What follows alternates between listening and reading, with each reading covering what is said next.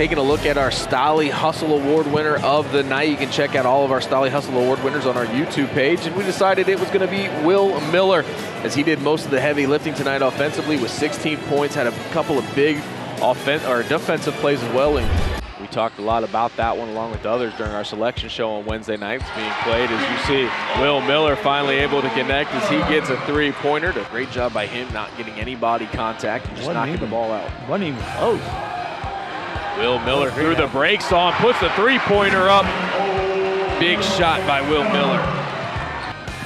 Here goes Miller with the drive all the way in. Will finger roll. Got it off the glass for two. The basket, rebound down to the Big Green.